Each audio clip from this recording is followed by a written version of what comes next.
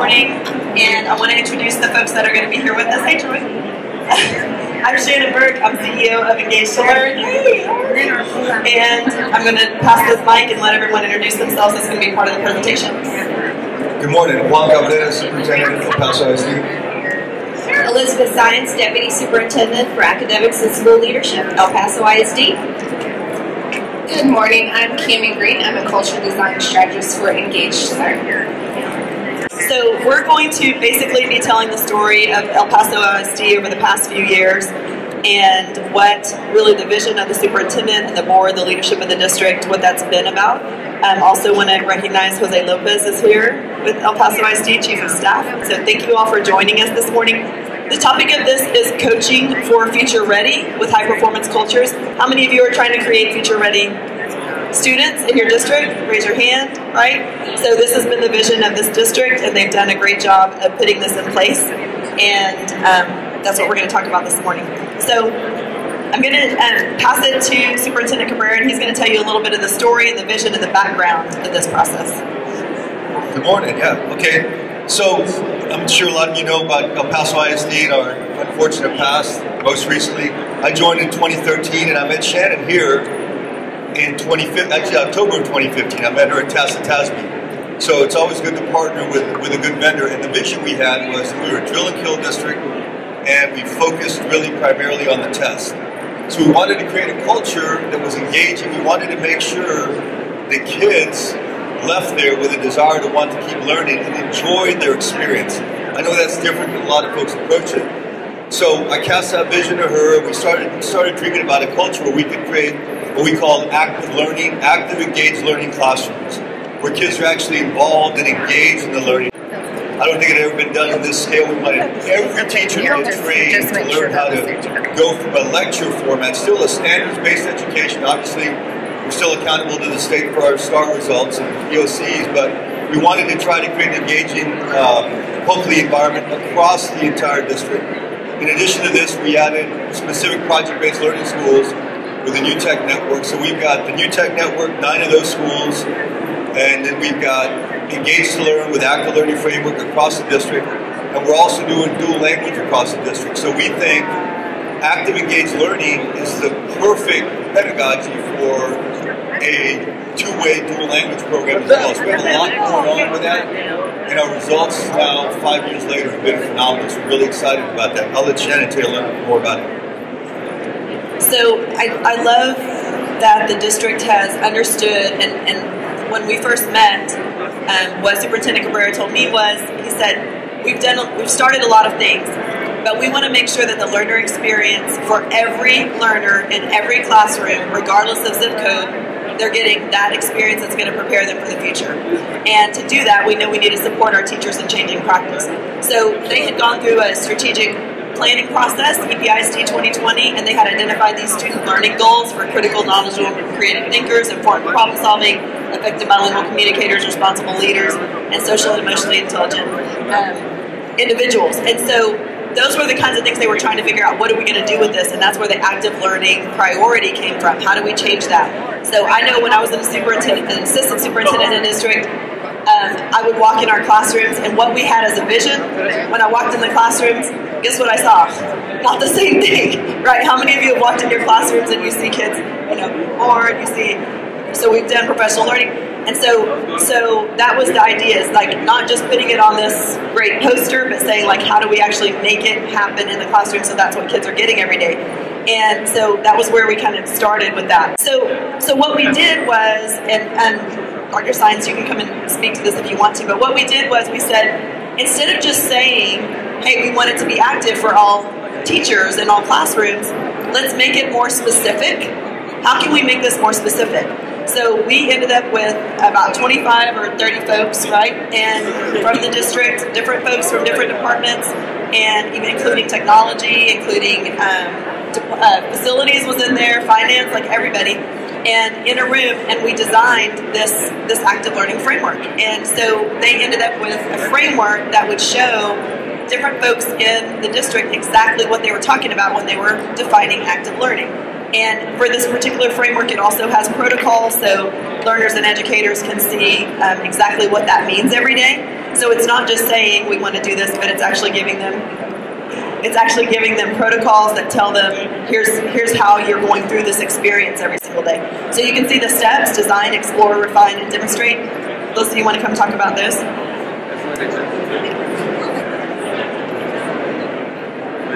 Good morning. So our teachers have this framework, and so we're rolling it out in cohorts. And so the first year was really volunteer. So we had several teachers that volunteered, and again, it was all over the district. So it was a rough implementation.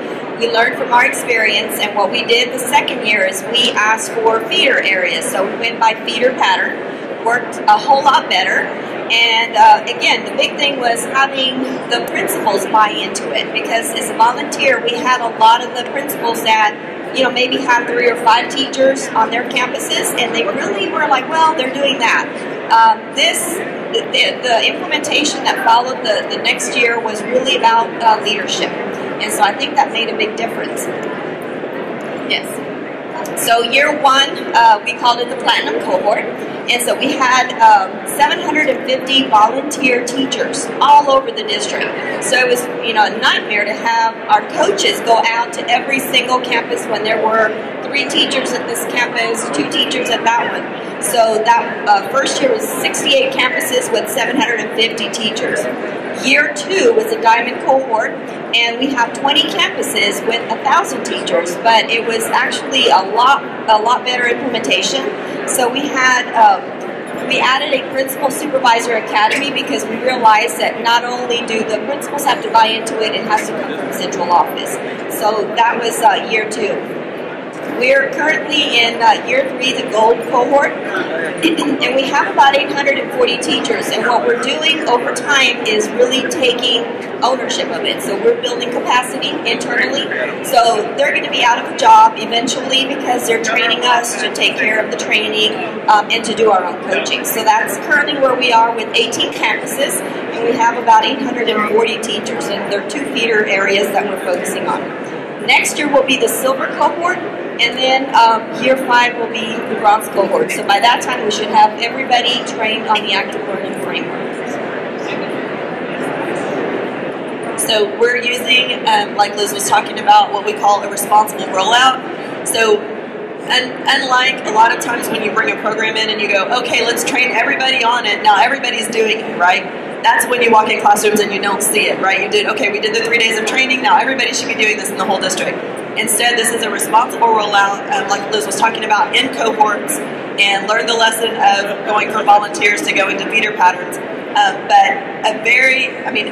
the district, the leadership is supporting. We're really going to support teachers in changing practice through not just training, but in these cohorts, job-embedded coaching.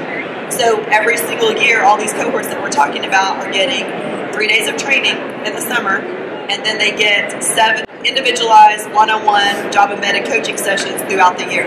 So it's about 4 in the fall and 3 in the spring that they have a coach come meet with them one-on-one and work with them during their planning time to get coaching. And I think this is really important. My friend Dr. Olivares always says you got to go slow to go fast, but I wanted to go fast, which is not good. So she told me to slow down, and it's actually been a lot better, because now I can see it 4 years later. It's really making a difference, but it's because we took the volunteers, we've taken our time, and we don't want it just to be a program that goes away. We want to completely change the experience for our kids in their classrooms, especially our kids in poverty. We know what we do, and it's intuitively, we take our kids in poverty and we want to drill and kill them to catch them up. But they don't get rich experiences in the classroom like some of our kids that are GT and whatnot. So this is also an opportunity to make sure every child in the classroom, irrespective of where they come from, what their home life is, and what education they've gotten at home, we want them to have rich learning experiences, and so far it's been really, really phenomenal. We're going to keep pushing hard at this. So Juan's really speaking to some of the results. So some of the results so far that have been fantastic, and Liz was talking about the sustainability, he was too. Like this shows basically how we're kind of phasing ourselves out, and the district is phasing in. So while we're doing the training and coaching, we're also doing TOT, so they're starting to do training. We did side-by-side last year, and then this next year they'll start taking the lead on training, and we'll be there to support, and then the next year they'll take over. Same with coaching. We have a Coaches Academy happening at the same time, so while we're coaching, they're also shadowing, and then they're taking over coaching and doing turnaround coaching. So that's moving over time into that capacity. This is just some numbers about that, and we know the coaching is really what's making a difference.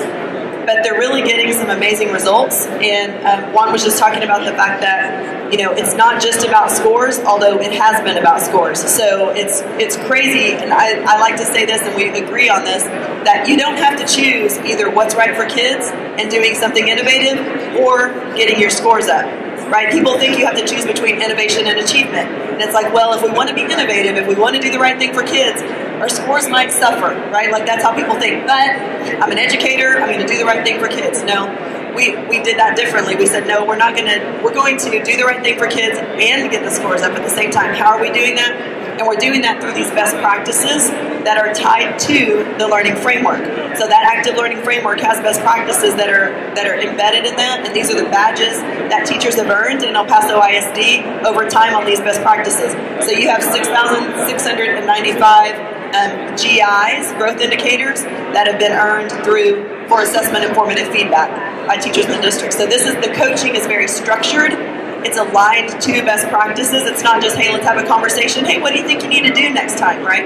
It's very structured around the best practices that are aligned to T-TEST and T-PEST. And so that coaching is aligned with all of that, so they're getting these best practices. So what's happening with the kids, right? So this is educator growth. What's happening with the kids? The kids are seeing amazing growth as well. Through this implementation. So we've seen increases in STAR and EOC in the district. As a result, the district last year ended up being third in the state for distinctions with the number of schools there. And this is after, again, and Juan alluded to this, but you know the history of El Paso ISD before he took over. This is a huge turnaround in a very short period of time when you look at where they were and where they've come to, because it's not just about even these scores, it's also about a huge culture shift that you feel and you see in the district when you're there. We saw amazing gains in Algebra 1 Masters. This says Masters on it. So this past year, we really focused in on Algebra 1 through the process, through the active learning. So not only were we going in feeder patterns, but we also went horizontal and looked at Algebra 1 specifically because we wanted to make sure that college indicator, right, like that college readiness indicator, people were ready for that too, kids were. And then we saw these amazing increases in Algebra 1 at the master's level in these schools. So that kind of data is amazing. But also, which we're really proud of, we saw a big difference in the engagement of students, right? Not surprisingly. On the Student Gallup Poll survey, we saw an amazing difference. So what you're seeing here is the difference between, as Liz was pointing out, the campuses that are in active learning already and the ones that are not yet. So there's a 20% difference in engagement for the kids in campuses that are doing active learning already versus the ones that are in other campuses. And then if you look at actively disengaged, you see it's a huge difference in, there's only 10% of the kids in those active learning campuses that are actively disengaged, which is a huge difference for the district. Cultural shift, complete culture shift in those few years. So that vision of the leadership to really make a difference for every learner and make sure they were all getting an active, engaged learning experience every single day in every classroom is really coming true. For them, this is also their board goal. So their board goals are aligned to this data that we're getting in, and we're seeing results on that data. So we're very excited about what we're seeing there. In addition, again, it's not just test scores and it's not just engagement. The district is also measuring those life-ready skills.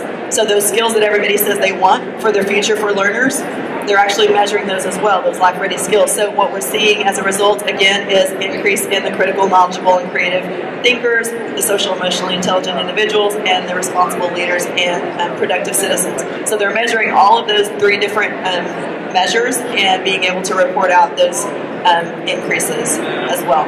So do you want to say anything else before we start? Happy to take questions. Just again, the genesis, I lived here in Austin before I moved, so my kids were Lake Travis, Eads, I think we did some Austin ISD. And I noticed my kids were GT kids, and they had really engaging, fun classrooms. And my kids loved it. I'm talking about my three kids. And when I go to other classrooms, especially in areas of poverty, it was no fun. It was just drilling and killing and going through all the standards. When I met Shannon, I said, I want every child to get exposed to an engaging classroom. Just like we know attendance is critically important. I mean, if the kids don't show up, they can't learn. We believe engagement is just as important as attendance. If you show up, but you're not engaged, and it's our job to engage, because many educators have kind of gotten to the point, well, it's my job to develop, to deliver the standards. I got to make sure that I've got the content aligned, and then it's a kid's job to take that in and to be engaged and excited. And we believe it's the educator's role to do that. We have to engage the kids. We have to meet them where they are, and we have to help them get ready for life. And we think that, so what's beautiful about this, we call it the learning behind the learning. Not only is it a standards-based education, but all of the skills, the social and emotional skills that the kids pick up in an active, collaborative environment you can't even measure what a difference that'll make in the lives of kids. We can out walk around our campuses, and the way all these kids are confident, engaged, and used to now collaborating with their teacher. We want our teachers to be more facilitators and lecturers. And so far, we're really, really happy with the results, and it's making a big difference not only academically, but just in the confidence of our kids. So that's really, really important. We did do something called a Catalyst Classroom in El Paso this past fall, and it was really fun to see the kids in action, and so we thought we'd share that with y'all as well.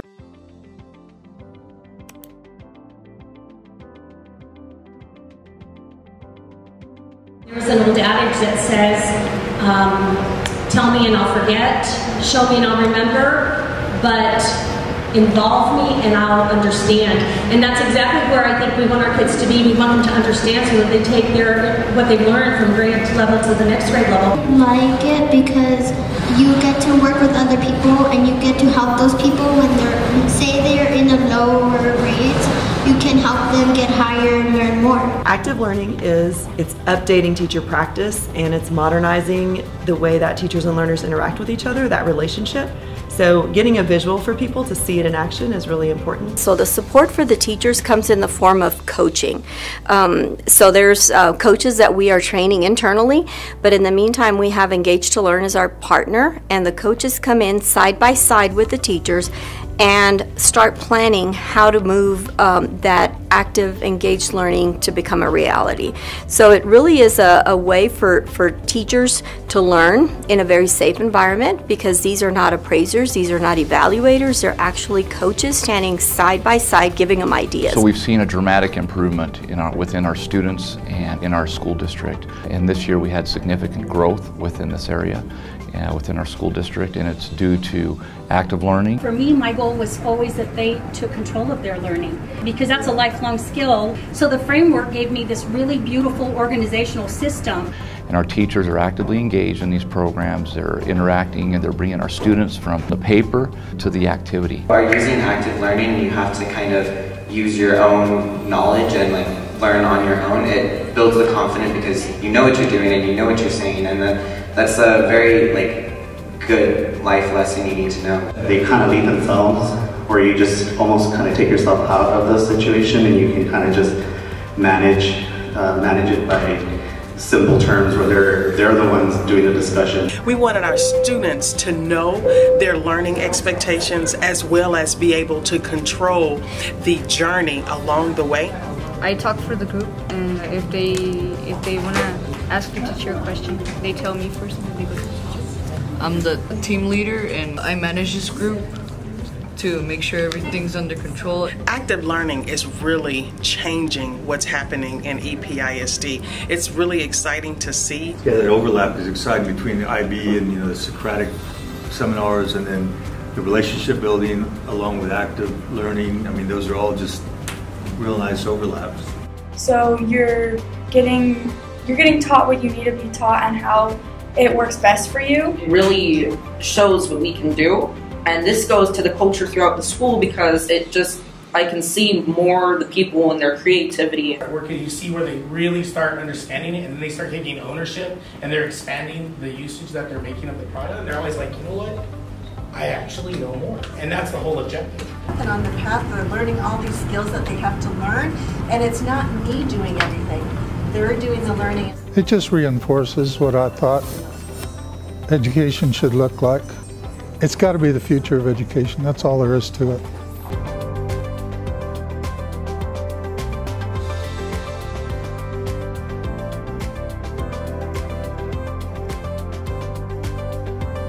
I don't know if y'all can hear, but the last board member, he just said, that's got to be the future of education. That's what it's got to look like. And so it's awesome to hear board members and see that they come and, they're seeing in action what they wanted in terms of a vision.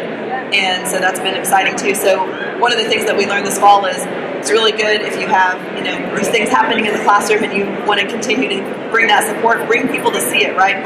Even internally, bring your parents from other, bring your principals from other campuses, wherever you're incubating that. Bring those folks in, bring your board members, bring your community leaders, bring those folks in and have them see it in action, because sometimes I think people are afraid of what they don't know and that change, what that might be. And so, and the ones that are the new cohorts that are going to be implementing, we're bringing those to the campuses on the cohorts that are currently implementing, so they're seeing it in advance of even getting training and understanding a little bit better what they're going to see. So, y'all want to come up? Any questions?